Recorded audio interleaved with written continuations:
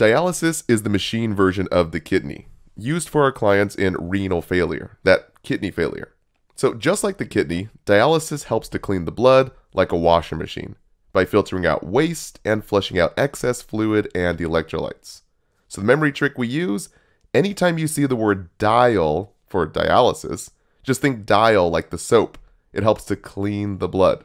Now we have two types, hemodialysis and peritoneal dialysis. So for hemodialysis, a shunt is placed into the arm where blood is taken and washed in the dialysis machine, around 3 to 4 times per week.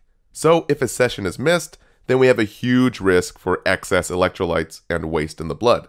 The one to know for exams and the NCLEX, write it down, is potassium. So just think potassium is priority since it pumps the heart muscles. So in high potassium, we have high pumps in the heart, leading to ECG dysrhythmias. Lots of exam questions come from here, so write this down.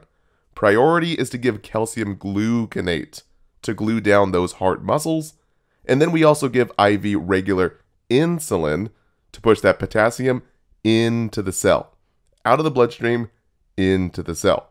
Now, we go into way more detail about this in our renal failure lectures, but I wanted to give you the most tested content here to reinforce it.